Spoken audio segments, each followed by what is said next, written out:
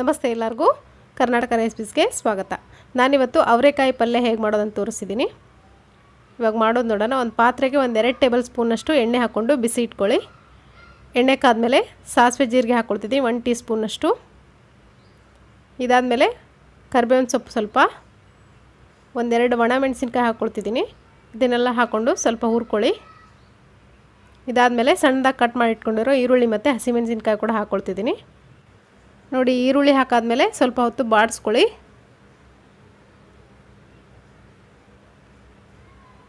ಇದಕ್ಕಿವಾಗ 1 tea ಸ್ಪೂನಷ್ಟು ಅರಿಶಿನ ಪುಡಿ ಹಾಕ್ಕೊಳ್ತಿದ್ದೀನಿ. ಆಮೇಲೆ ಸಣ್ಣದಾಗಿ ಕಟ್ ಮಾಡಿ ಇಟ್ಕೊಂಡಿದ್ದೀನಿ ನಾನು ಅವರೆಕಾಯಿನ, ಇದನ್ನು ಕೂಡ ಹಾಕ್ಕೊಂಡು ಚೆನ್ನಾಗಿ ಮಿಕ್ಸ್ ಮಾಡ್ಕೊಳ್ತಿದ್ದೀನಿ.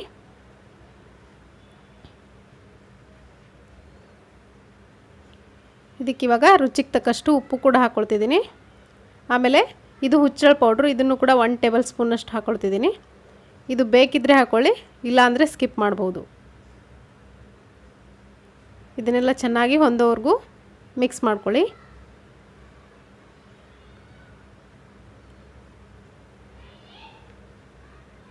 ನೋಡಿ, ಇವಾಗ ಇದನ್ನು ಚೆನ್ನಾಗಿ ಮಿಕ್ಸ್ ಮಾಡಿಕೊಂಡು ಇದನ್ನು ಮುಚ್ಚಿ ಒಂದು 15 ನಿಮಿಷ ಬಿಡ್ತೀನಿ ನಾನು ಮೀಡಿಯಮ್ ಫ್ಲೇಮ್ನಲ್ಲಿ. ನೋಡಿ, ಇದು ಇವಾಗ ಒಂದು 15 ನಿಮಿಷ ಆಗಿದೆ. ಚೆನ್ನಾಗಿ ಅರ್ಧ ಫ್ರೈ ಆಗಿದೆ, ಇದು ಪೂರ್ತಿಯಾಗಿ ಇನ್ನೂ ಫ್ರೈ ಆಗಿಲ್ಲ. ಇದಕ್ಕಿವಾಗ ಒಂದು ಅರ್ಧ ಗ್ಲಾಸ್ನಷ್ಟು ನೀರು ಕೂಡ ಹಾಕ್ಕೊಳ್ಬೇಕಾಗತ್ತೆ. ಮತ್ತೆ ಮುಚ್ಚಳ ಮುಚ್ಚಿ ಒಂದು 15 ನಿಮಿಷ ಮೀಡಿಯಮ್ ಫ್ಲೇಮ್ನಲ್ಲಿ ಬಿಡ್ತೀನಿ. ನೋಡಿ, ಇವಾಗ ತೆಗೆದು ನೋಡೋಣ.